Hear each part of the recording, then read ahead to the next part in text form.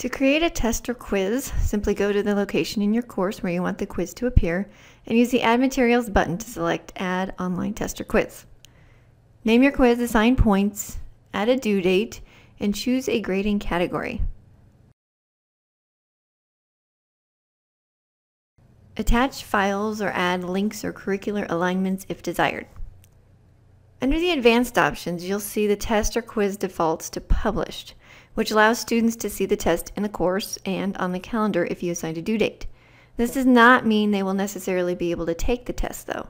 You can limit that later, but allow the test to be published on the calendar so everyone knows it's coming up.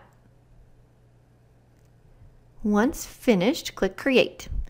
You will be taken to the Questions tab where you can build your quiz. To add a new question, click on the Add button on the right side of the dotted line and choose the desired question type. Currently, this feature supports the following question types: true or false, multiple choice, ordering, short answer essay, fill in the blank, and matching.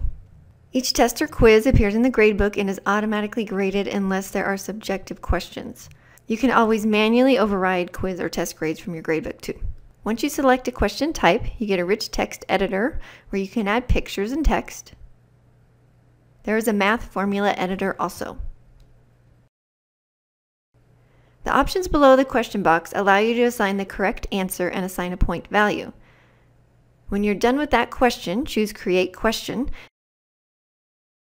and you return to the Questions tab where you can add additional questions. The Settings tab lets you enter instructions that are displayed to your students before they take the test, and this is also where you can set the test's availability. You can set it so that a test is published, but students can only access your test on a certain day or date range. If a student clicks on the name of the quiz from the calendar before that date or date range, they'll get a message that the test isn't available yet. You can also enforce time limits and decide how many attempts students may have. Randomizing order shuffles the order of your questions, so each student will see the questions presented in a different order from peers. If enabled, Question Review allows students to see an overview page at the end of the test or quiz where they can review their answers before submitting. Resumable allows students to resume an incomplete submission, but this is not an option if you chose to enforce a time limit. And View Submissions allows students to view their submissions after they have submitted the test or quiz. Selecting Yes with correct answers allows students to immediately see how their answers compared with the correct answers for the test, which is particularly helpful for practice quizzes. When finished, save your changes. The Preview tab lets you view the test from a student's view, and the Results tab is where you can view results, which are automatically synced with the gradebook. Test questions with assigned correct answers are auto-graded. If you include short or long answer questions, you will need to grade those questions before a student's final grade on the quiz is available.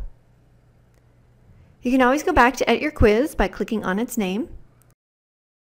You can add more questions or change answers. If you change an answer after students have already taken the quiz, student results are regraded and quickly updated in the gradebook. To change the overall points a quiz is worth based on new questions you add, use the gearbox and choose Edit. Unfortunately, the max points for the quiz or test do not update automatically when you add or remove questions. Try creating a quiz or test in your practice course. Experiment with adding in various question types and adjusting quiz settings.